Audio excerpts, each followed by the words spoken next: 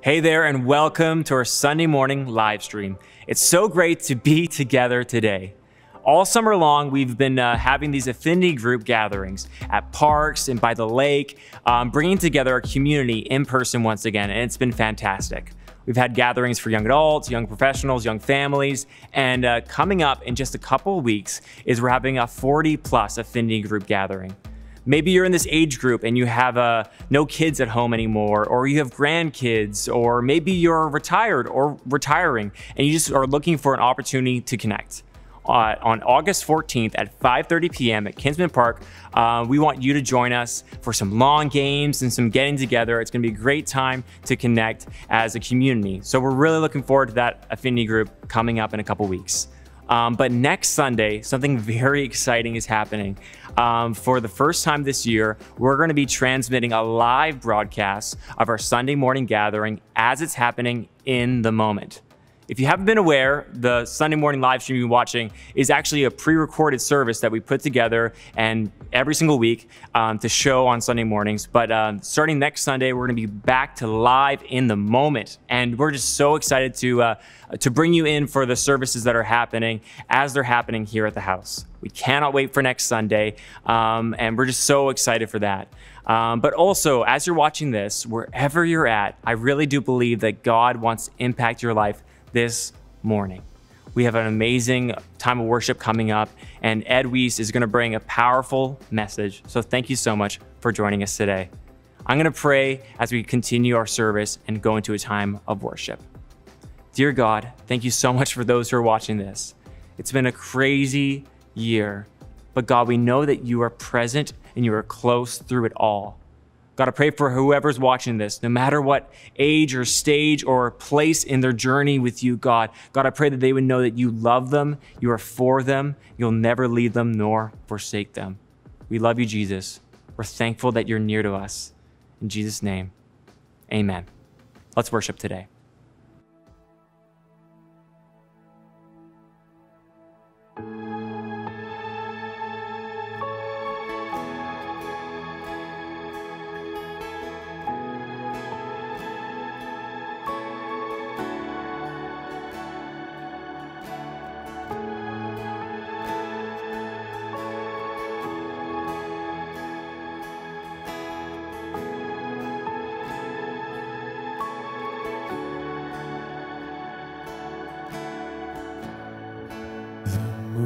Stars they wept, the morning sun was dead, the Savior of the world was falling, his body on the cross, his blood poured out for us, the weight of every curse upon him.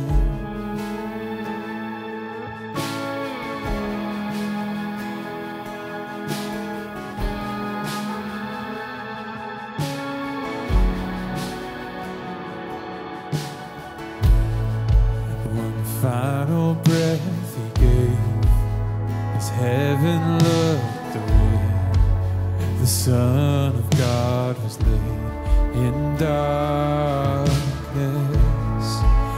the battle in the grave, the war on death was waged, the power of hell forever broken, the ground began to shake, the stone was rolled away, his perfect love could not be overcome.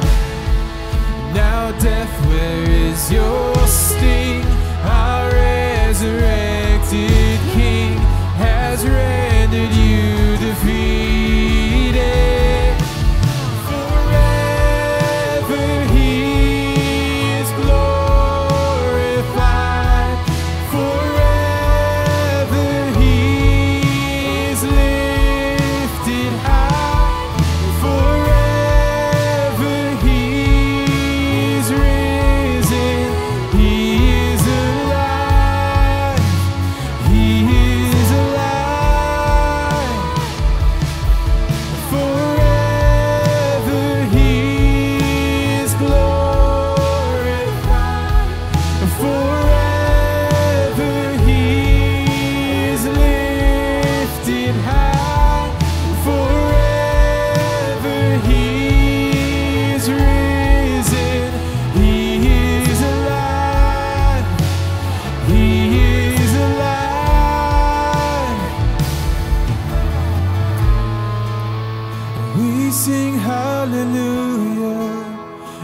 we sing hallelujah, and we sing hallelujah. The Lamb is overcome, and we sing hallelujah, and we sing hallelujah, and we sing hallelujah. The Lamb is overcome, and we sing hallelujah, and we sing hallelujah, and we sing hallelujah. For the Lamb is overcome, and we sing hallelujah, and we sing hallelujah, and we sing hallelujah. For the Lamb is overcome. Forever He is glorified. Forever He is lifted high. Forever He is risen. He is alive. He is alive. The ground began to shake. The stone was rolled away. His perfect love could not be overcome. Now death, where is your sting? Our resurrected King has rendered you forever. He is glorified. Forever He is lifted high. Forever He is risen. He is alive. He is alive.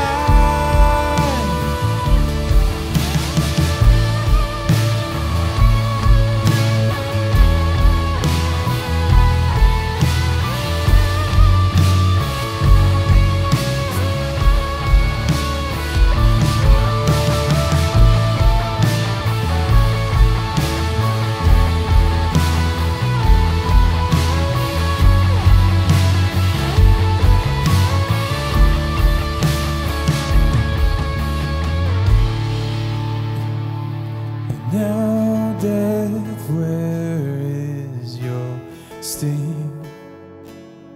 Our resurrected King is overcome. He's overcome.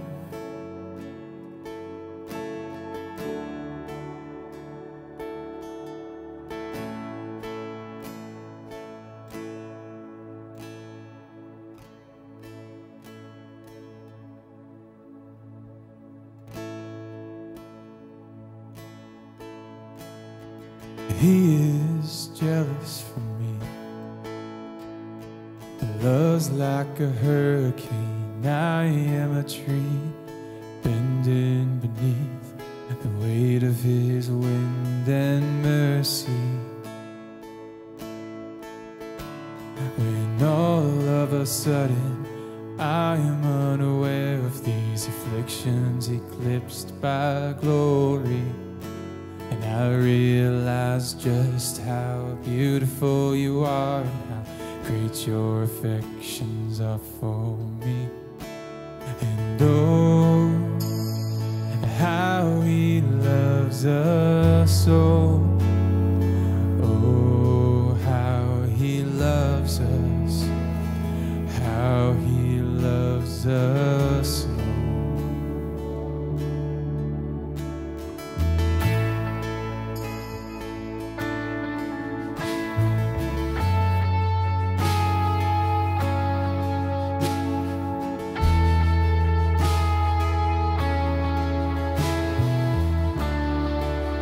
He's jealous, and He is jealous for me.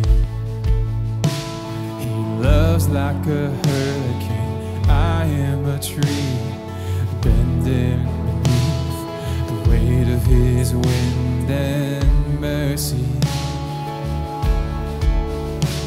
When all of a sudden I am unaware of these afflictions eclipsed by glory, and I realize just how beautiful you are and how great your affections are for me. And oh, how He loves us so.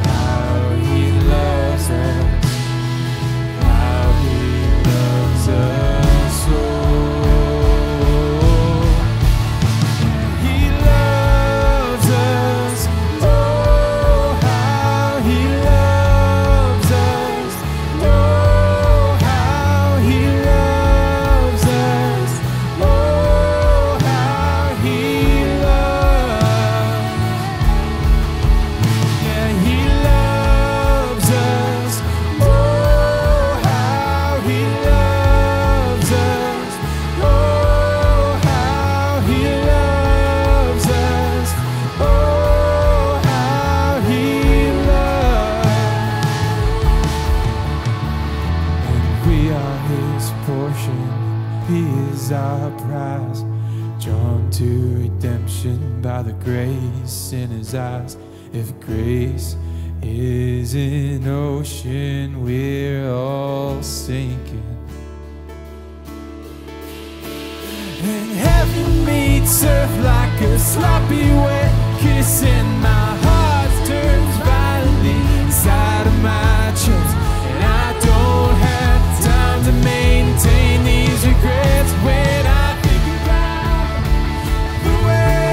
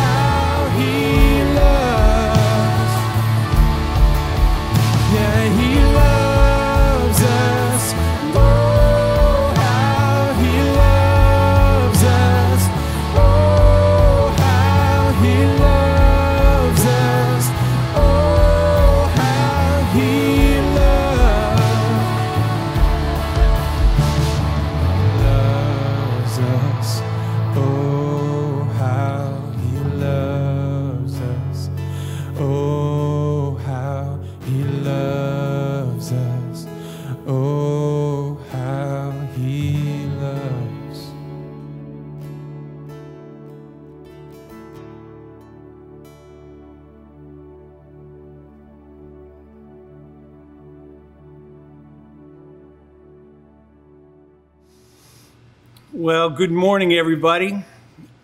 This morning, I'm going to continue in the series that we're in called The Way of Jesus. I want to take a passage of scripture that if you've been in church for any amount of time will be familiar to you. It's the story of Jesus' encounter with the rich young ruler. And I'm hoping that this talk will be inspirational. I hope that you'll gain some more insights from it and that it'll bless you. I want to start reading from Mark chapter 10, verse 17. The Bible says he was setting out on a journey. That's Jesus was setting out on a journey. And a man ran up to him and knelt before him and asked him, "Good teacher," he said, "what shall I do that I may inherit eternal life?" And Jesus said to him, "Why do you call me good? No one is good except God alone. You know the commandments. Do not murder, do not commit adultery, do not steal, do not give false testimony, do not defraud, honor your father and your mother." And he said to him, "Teacher, I have kept all of these things from my youth." And I love this verse. And looking at him, Jesus showed love to him and said, one thing you lack. Go and sell all that you possess and give it to the poor, and you will have treasure in heaven, and come and follow me." But he was deeply dismayed by these words, and he went away grieving, for he was one who owned much property. And I think to understand what is going on here, what Jesus is trying to say here, we need to read this story in the context of what happened right before Jesus encountered this rich young man.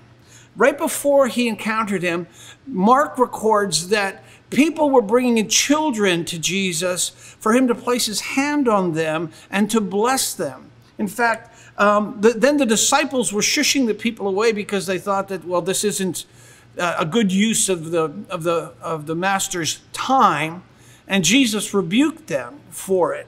In fact, it was Luke who says, gives us an idea of how young these children were. And I think this one little point here really changes that story. Luke calls them, lets us know that they were infants. They were babies that they were bringing to Jesus for him to bless.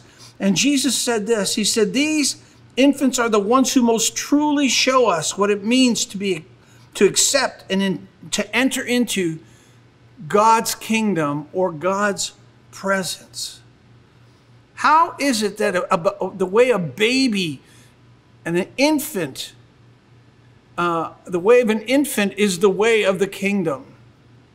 There's something about the helplessness of the child. There's something about their complete trust in those who love them and those who care for them, which perfectly demonstrates the humble trust that Jesus weaved into so many of the parables, that he weaved into so many of his teachings.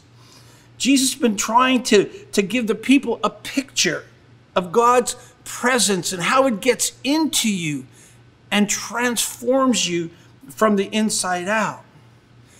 It's like a baby drinking from her mother's milk, all the while learning to see and learning to smile by looking at mom's eyes and mom's face. The baby taking all of their cues from the face of their mother. And in the same way, is it possible that Jesus is saying that in the same way that a child takes all of its cues from the face of its mother, that we should be taking all of our mental cues, our physical cues, our emotional cues, our spiritual cues from the face of one who loves us eternally? The psalmist wrote this. He said, "Your face, Lord, do I seek. Do not hide your face from me." Out of Luke chapter 18, we get a picture of what childlike faith looks like. Childlike faith manifests itself in the acknowledgement of dependence. It manifests itself in the humility of a small ego, in the vision of wide-eyed wonder, in the openness of a teachable mind, and in the courage of simple faith, tenacious hope, and tenacious trust. It's interesting that the natural human heart is like a mirror. Did you know a mirror in and of itself has no illumination power on its own? Rather, if it's light out, then the mirror is illuminating. If it's dark out, the mirror is dark. And as a mirror has no power of illumination in itself, so the natural human heart only reflects what it's focusing on and what it's feeding on. In so many ways, whether you like it or not, your life is a reflection of the focus of your heart. It is a mirroring back in your behavior what your heart, what the affections of your heart are, or what the thing your heart is consuming.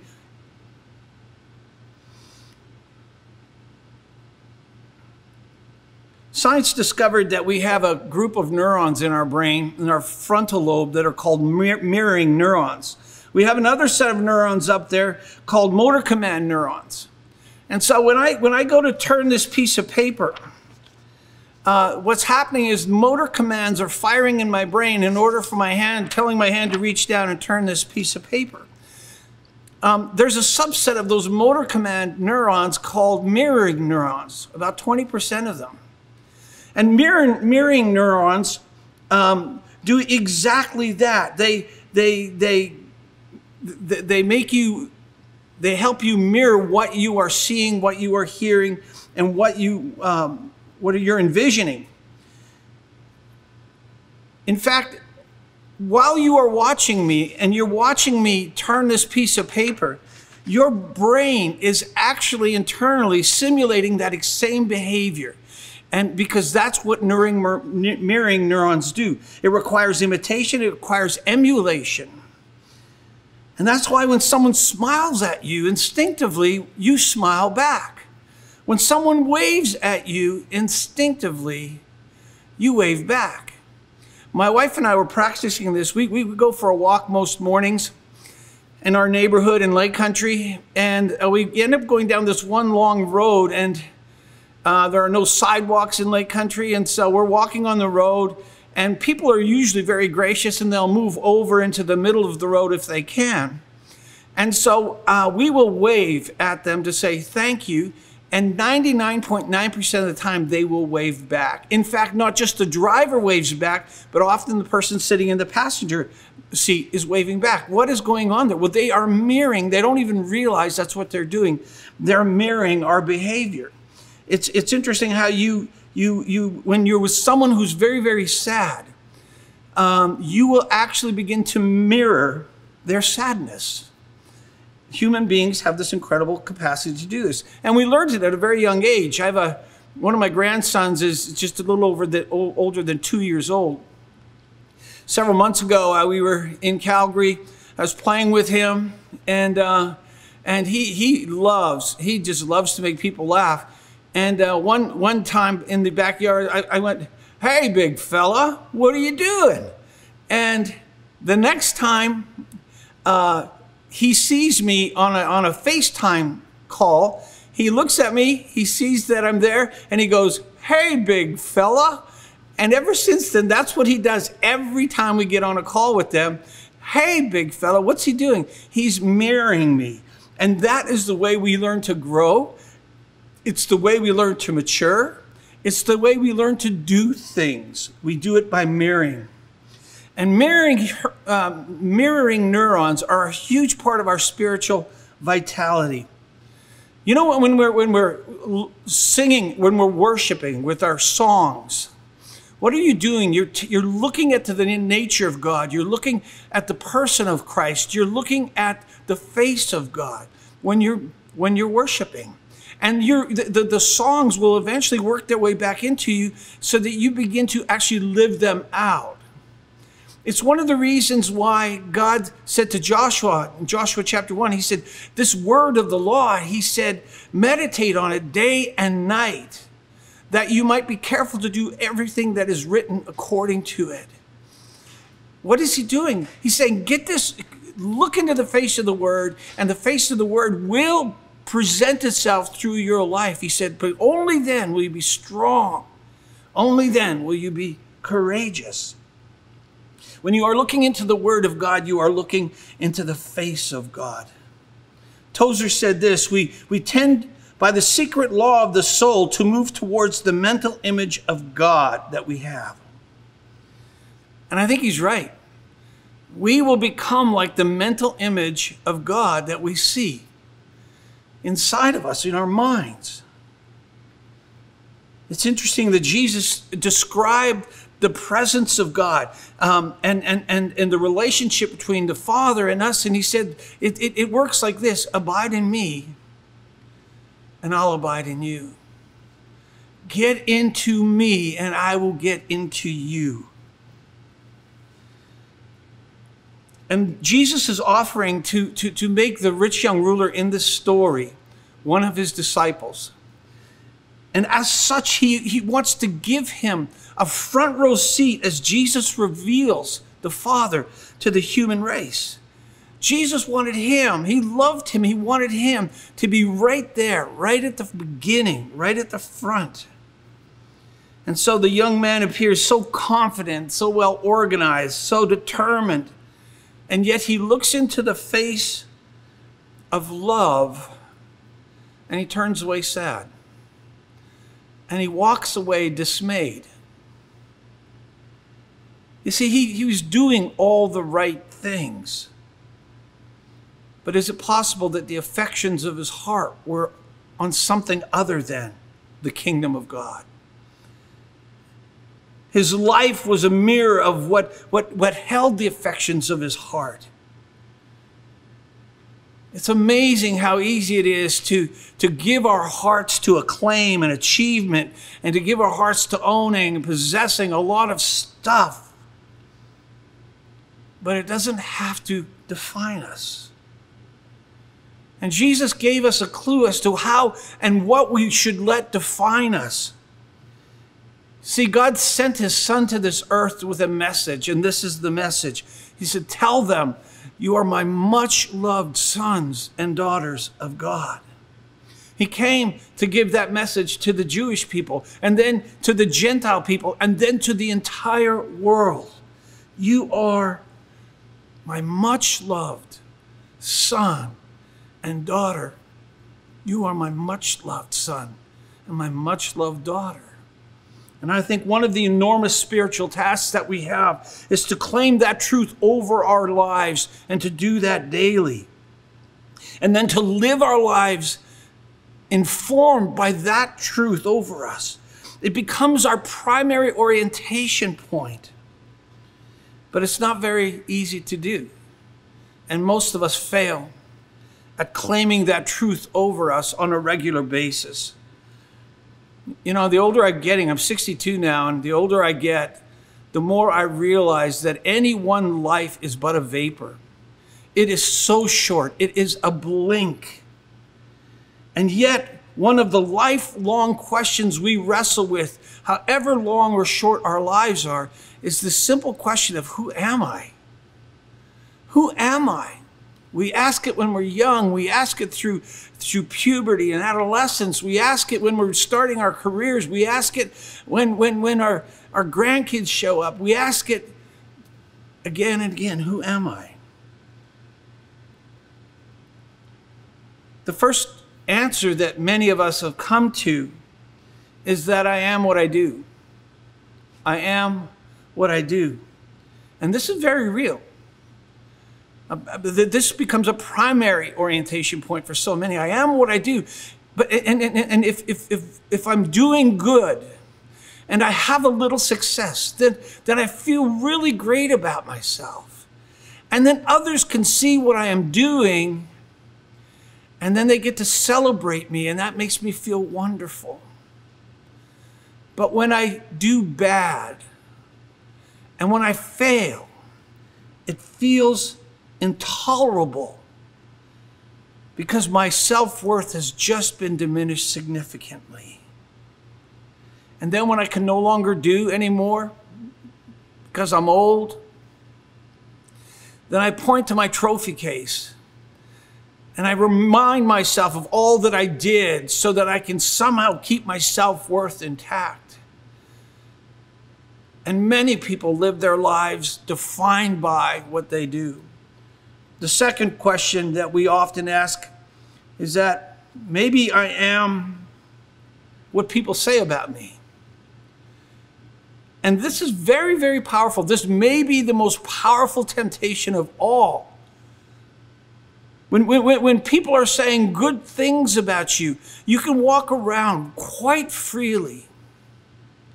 But when people start saying very bad things about you, all of a sudden your world shrinks and your self-worth becomes less. When you're no longer on the right side of the pole of popular opinion, you begin to feel shame and anger and fear all at the same time, and it makes you live a very small, isolated life. Sticks and stones can break my bones, but words can destroy my very soul. And the third way we define who we are is that I am what I have. I am what I have. I have a family. I have friends. I have a house. I have some money. I have these things. And in this culture, in this country, we have more things than most. But if we lose any of those things, then our worth is in question yet again. We expend an enormous amount of emotional energy protecting who we are when we define ourselves by what we do, what people say, and what we have. And it's an exhausting way to live your life. At the very beginning of Jesus' ministry, he went to the rivers to be baptized by John the Baptist. And when he's in the waters of baptism, it's an incredibly central passage in Scripture, because it is maybe one of the only times in the New Testament where the Father, the Son, and the Holy Spirit are tangibly present. And the Spirit of God comes and rests on Jesus. And the words of God, the voice of God speaks over him. And he says, "You are my much loved Son, on whom my favor rests." And Jesus held on to those words. He was taken into the wilderness and tempted for 40 days. He held on to those words to be his truth of who he is. He held on to those words when the people loved him. And he held on to those words when the people hung him on a cross. He held on to those words. Those were the words that he used as a primary orientation point for his identity. And what was spoken over Jesus is spoken over you and is spoken over me. You are the much-loved daughter of God, the much-loved Son of God. And our great challenge is to claim that truth over ourselves on a daily basis. And when you define yourself by that, all of a sudden, you live more freely. When you see yourself as a loved, dearly loved child of God, you're not afraid to fail as much. And so you can take more risks because your whole worth is not hanging in the balance. The Apostle Paul wrote this in 2 Corinthians 3, verses 17 and 18. He said, "And we with unveiled face, beholding as in a mirror the glory of the Lord, are being transformed into the same image from glory to glory, just as by the Spirit of the Lord." When you are looking into the face of God, you're looking into the face of love. And when you look into the face of love, fear loses its power. When you look into the face of peace, circumstances don't rattle you. And when you look into the face of purity and holiness, moral beauty becomes the fruit of your life. You see, that's what infants intuitively know. And that's what accomplished people find it very, very difficult to understand. And that's what Jesus wanted this rich young man to see. He wanted him to see it. It's what Jesus was showing the young man that he loved. And my call to you today, change the focus of your affections. Change the focus of the place you get your worth from. And declare over yourself on a daily basis, "Thank you, Father, that you love me. Thank you, Father, that you see me as your dearly loved child. And I want to walk in the freedom of that today." If you change your focus, God will change your heart. Amen. Well, God bless you. I hope that was encouraging for you, and trusting that you're going to have an awesome week. Thank you.